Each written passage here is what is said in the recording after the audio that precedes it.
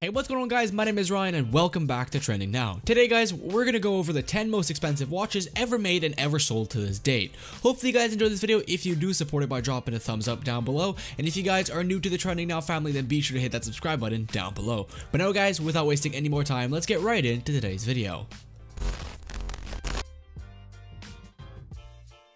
So thousands of years ago, human beings began keeping track of the sun and the moon because they need to fill in that downtime between hunting and gathering. Eventually over time, we ended up developing different ways to keep track of time via oil lamps, sundials, and of course, eventually the watch. And if you guys didn't know this, the first watch I ever made was in the 16th century. And then over time, watches became more than just a tool to keep track of our time. A watch now is used as a status symbol. So if you ever catch yourself wearing any of the 10 watches below, then that's a quick way to tell the world that you're really wealthy. But now guys, without wasting any more time, let's get right into today's video. So number 10, Ulysse Nardin Hannibal Minute Repeater.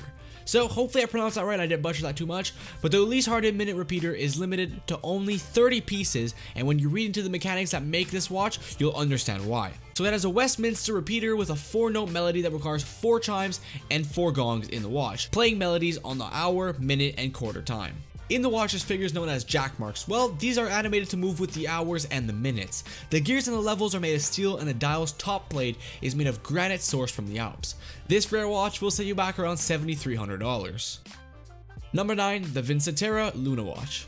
Vincent Plum is a master watchmaker who doesn't let the fact that he's bound to a wheelchair stop him from creating these masterpieces. The Vincentera Luna is a fine example of his attention to detail and ultimate craftsmanship. Now this beautifully shaped watch doesn't only keep track of time, but it also boasts a day/night indicator along with a little spinning orb in the corner that completes 1 revolution in 24 hours. Now if that's not ultimate detail, I don't know what it is, guys. So this watch is available in polished steel, pink, yellow, and white gold. The low end price will set you back $15,000 and the higher end watches will set you back roughly $30,000.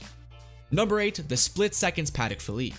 Now I'm sure you guys have heard of Tiffany & Co. Well, basically if you haven't, it's a luxury and specialty retailer well known for their really high-end jewelry. All around the world, people know them as a place that sells super expensive jewelry that most people can't afford. But Tiffany & Co.'s inventory isn't just limited to jewelry, it also does have some rare watches. If you happen to have a lot of money laying around, well, one of the unique watches you can get from Tiffany & Co. is a signed Patek Philippe 18 karat gold watch that retails for a cool, $555,000. This Patek Philippe gold watch was made in 1952 and has 25 jewels and applied gold brigette numerals.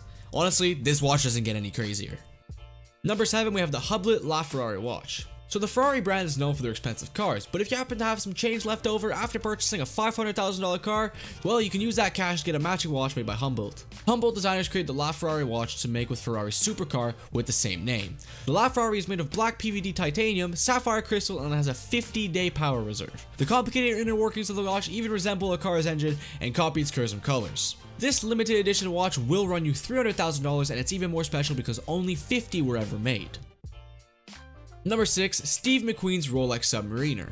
The history of McQueen's watch is as exciting as one of his movies. This Rolex Submariner bought by McQueen in the 1960s has been worn in 2 of his movies, The Great Escape and The Towering Inferno. McQueen eventually ended up giving the watch to one of his friends / stuntman, Lauren James. It's the only watch in the world with McQueen's name engraved on it. This precious timepiece was almost lost in the California fires in 2016. Thankfully, it was later found, fixed, and brought back to life by Rolex.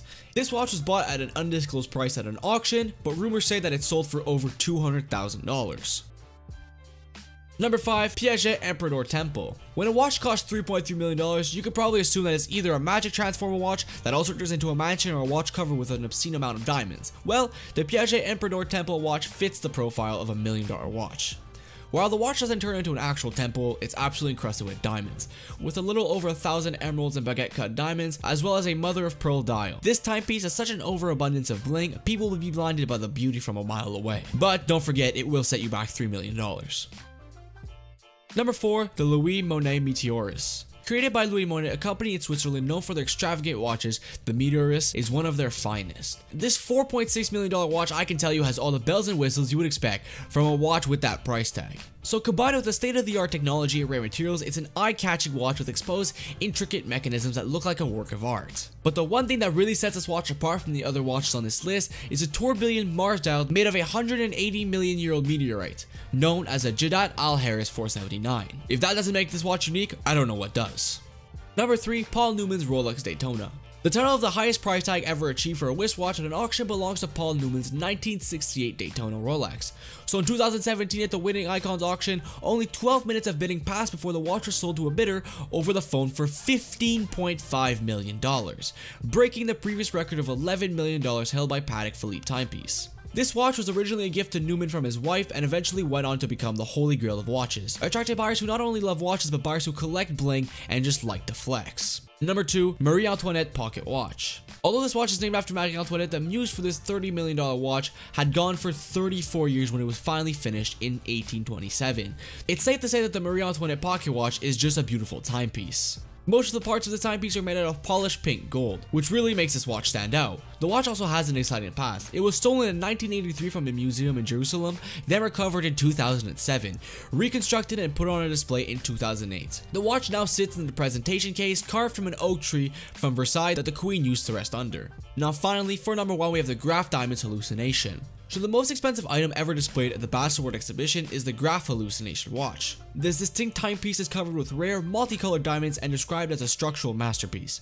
The stones used for the watch were chosen by Mr. Graf over a span of a few years and were meticulously placed one by one. Many other watches failed to compare to the Hallucination, not only because of the beauty of each individual diamond that make up the watch, but also for its mind-blowing $55 million price tag, making it one of the most expensive watches in the world. I'm telling you guys, if you can afford this, give me a call.